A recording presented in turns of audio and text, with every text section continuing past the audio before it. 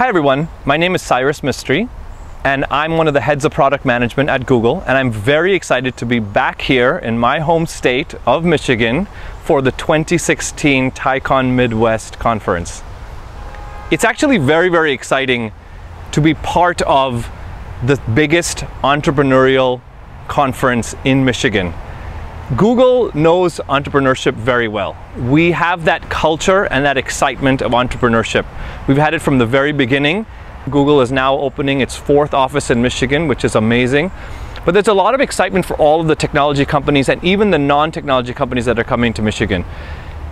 Google has always invested heavily in next generation technologies.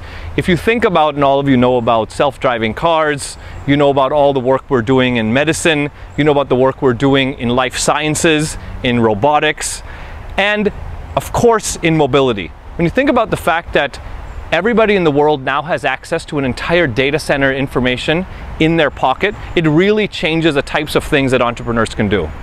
So I'm very excited to talk a little bit about Google's take on this, our philosophy in entrepreneurship, some of the things that we're doing in these next generation categories, and I look forward to seeing all of you at the conference.